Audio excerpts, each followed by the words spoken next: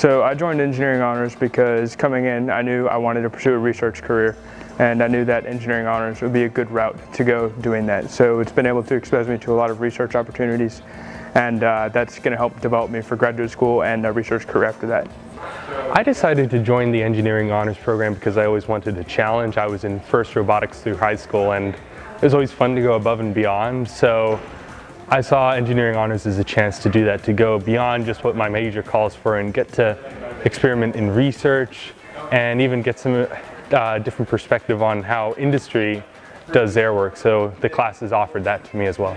Seems like it would be like an extra challenge, and engineering is already challenging, of course, but I've always loved challenges. I always like trying to get the most out of any experience, and so to me, engineering honors was really the way to do that, like just the extra push to challenge me to do even more during my time here at A&M.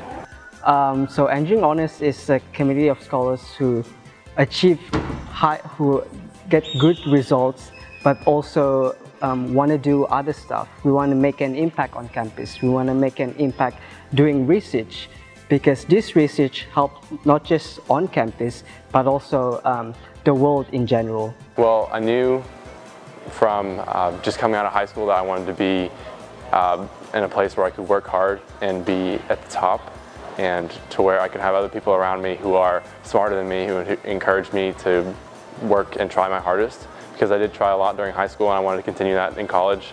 I have two older brothers that were extremely smart, and they went to Texas Tech, so I broke the mold a little bit and came to A&M, but they were in the honors college and they really enjoyed the honors experience there, so I wanted to give it a shot at A&M. I'm so glad that I did.